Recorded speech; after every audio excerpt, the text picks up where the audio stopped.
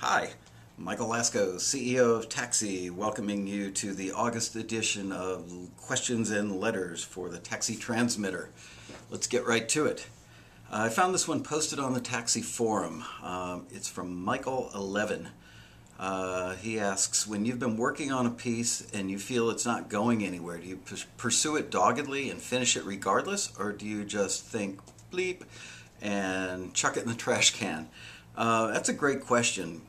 I think it's somewhat analogous to dating. Let's say you go on a blind date and 15 minutes into the dinner you can tell that you're not attracted to the other person, or there's no personality match, there's no spark. Most likely you wouldn't go out on a second date.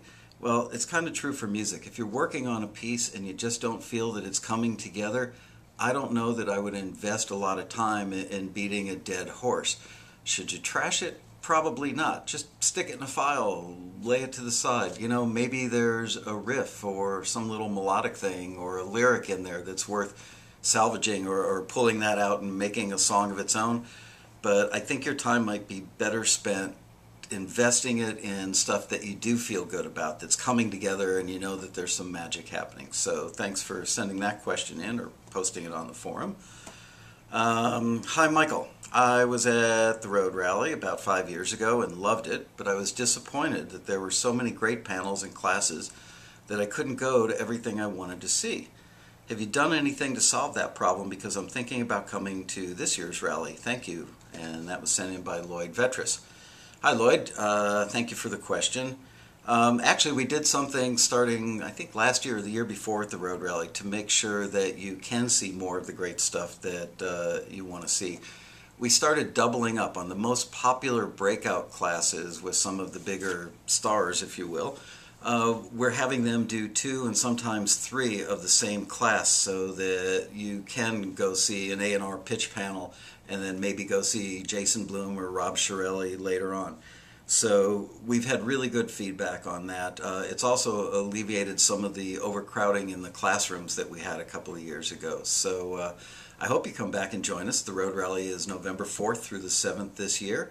It's going to be great. As many of you longtime members know, every year we make a little pledge to ourselves in-house to make the rally 15 or 20% better than the previous one, and we're feeling really good about this year's rally, so please join us November 4th through the 7th.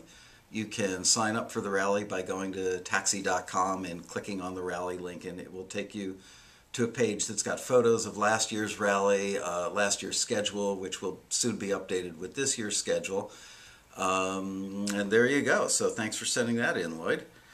Dear Mr. Laskow, my submissions often get returned citing that my sampled instruments sound too dated. What exactly does that mean, and how do I fix that problem?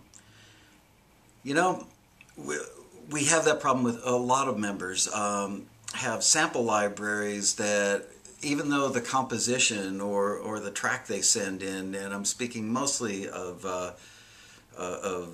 scored stuff or instrumental stuff, but it also applies to songs that you do. If you're using samples from a library that's maybe 5 years old, or maybe using the stock sounds that come in your old DX7, they do sound dated because people in the industry have gotten used to hearing some of the really great sample libraries that are out there now. The best place to find some great recommendations would be on our forum at forums.taxi.com. That's forums with an S. There's a thread that I believe is called Equipment or Gear Recommendations, and people talk about gear that they've recently purchased or purchased some time ago, and they use it and they love it. But it's important to have really good drum sounds or really good string sounds or really good horn sounds. You want to sound really great. I had a couple of Taxi members in the office a couple days ago, and they're quite accomplished, Tracy and Vance Marino, and they were telling me that they went to visit Matt Hurt, who is a longtime member of Taxi, who's been very, very successful doing film and TV stuff. And they were quite shocked when they got to his studio to see how little equipment he actually had. So they realized that they'd overspent on buying equipment and that the money was better invested in buying great libraries of strings and horns and what have you. Also, a good thing to remember is you really need to understand how to use the library. Let's say you're working with viola. You're working with a viola sample. You wouldn't want to use a really high part that's out of the natural range of the viola, even though you can use your keyboard and tweak it up a couple octaves to get a high note. It's going to sound better coming out of a violin. So do your homework and find out, what makes a French horn sound good. What octave does it sound best in? Also, listen to orchestral stuff and listen to where the instruments are placed in the panorama, if you will. That the strings and the horns might be a little more up front. The timpani is in back. The woodwinds are off to the right, but a little further back. When you start to understand how all those pieces fall into that aural spectrum, kind of a landscape, it makes makes your music sound more legitimately like it was a real orchestra doing those parts. So thank you for sending that in, Rob Neufeld. Dear Taxi, my experience with Taxi has been more than frustrating. I've submitted 9 times and have yet to get passed along to any of the listing companies. Seeing that I'm not getting any return on my investment, I seriously doubt that I'll renew my membership next year. What say you? And that was from Anthony Kane. We hear that a lot, Anthony. Look, Taxi is not a quick fix. People want to believe that we provide some miracle cure and that their music is automatically great. And I understand that people wouldn't join Taxi if they didn't think their music was already great. But although your music may be well written, maybe the recording or the production needs some work, or maybe your songs need bridges and don't have them, or your hooks aren't strong enough, Taxi is really 2 things. It's a learning experience and it gives you access to the industry. We can't forward you to the industry, people, until you're running on all 8 cylinders. So don't think of Taxi as something where I'm going to join, I spent $300 to join, and in 90 days, if I haven't made $300 back, I'm out of there. It is a long-term investment. Many of our more seasoned members who are, again, on the forum at forums.taxi.com will tell you that they've got a 5-year plan. And the 5-year plan is that they know that the first year is going to be largely invested in getting their music kind of up to spec. The second year will be getting some deals with publishers or production music libraries and maybe a few placements. The third year, the stuff that they got with those publishers or production music libraries in year number 2, those will start to come to fruition in the form of placements. But it's a building thing. It's cumulative over time. So by staying in for 5 years, which you might see as a ploy for me to get you to fork over membership for 5 years, but it's not.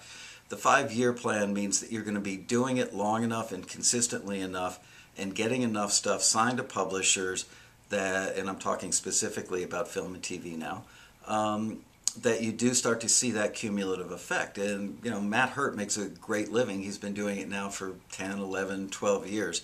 And he would be the first to tell you that his entire income, which is pretty substantial at this point, is derived from film and TV placements. And the vast majority of his deals have come as a result of relationships that he built through Taxi over the years. So, yeah, you might think that I'm trying to talk you into signing up for another year just because I want your renewal fee, but that's really not the case. We want you to succeed. We want you to get to the point where you are getting good enough and kind of learning the ropes of the industry, and that's why we stress education so much. And frankly, it's why we do the Road Rally every year, why we make it free for our members and a guest, is we want you to get the education. The Road Rally will move you ahead in leaps and bounds. What might otherwise take you years to learn, you can learn in a single weekend at the Road Rally. Not to mention you can make a lot of great connections for co-writers. You can meet people that are more experienced that will tell you things that will make you go, why didn't I think of that? And frankly, a lot of people meet publishers and label execs and what have you in the elevator, in the hallways, especially in the bar at the Road Rally. So I hope that you do renew, and I hope that you come to the Road Rally. And thank you for sending in your letter. And our last letter for this month is from Margie Balter. And Margie says, "Hi Michael, just want to say thank you and to let you know that through a Taxi listing for a pop song, I was able to sign 3 of my solo piano pieces from my award-winning CD, Music from My Heart, Solo Piano Pieces by Margie Balter, to a great film and TV publisher. Last month they were able to secure a fantastic placement for me. track number 3 from the CD entitled Bluesy, but which was renamed Why Me, for the film usage, was licensed to the movie Date Night starring Tina Fey and Steve Carell. This is my first Taxi placement, and I think it's a great one. Thank you so much, Margie B. Thank you for letting us know about that, Margie. We're always thrilled when one of our members gets something in a major motion picture, and got to let you know that my wife and I go out on date night every week, and most of the time we go out to see movies, and we always stick around to watch the credits, because nothing thrills me more than seeing a Taxi member show up in the credits of a Hollywood blockbuster, and I think that film did really well. So we're all excited for you, very proud of you. Keep up the great work, and thanks again for sending in the letter. So there you have it, kids. This month's Q&L. Please check in next month so that you can see what folks are asking or telling us about in September. Thanks for reading the transmitter. Hope to see you soon.